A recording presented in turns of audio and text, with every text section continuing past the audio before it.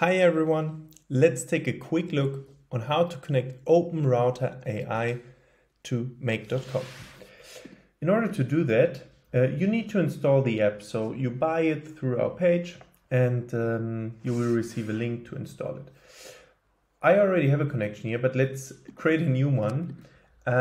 You will be prompted to create a connection first. So what you need is you need an API key from OpenAI router. Oh, that's the wrong one. Copy this here. Yep, this is it. Please remember to not share your API key. I will delete this one shortly after.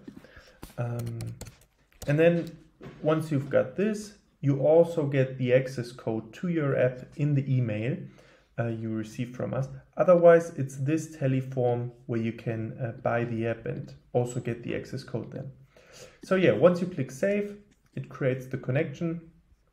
And as I'm already on the video, for OpenRouter AI, we do have two modules to create a chat completion. So one is where you choose a model and you enable the automatic fallback, where OpenRouter will choose any model which is most appropriate.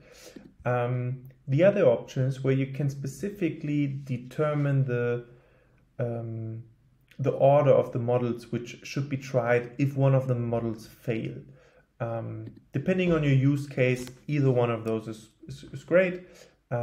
Just to see, there are tons of open source AI models. So yeah, let's take a look. If we run this, it should create an answer here. Choices, messages. Why don't scientists trust atoms? Because they make up everything. And the other one, why did the tomato turn red? Because it saw the salad dressing. It's in love. Yeah, funny. I hope you enjoy these apps, these modules, and if you do have any questions, please let me know. Bye bye.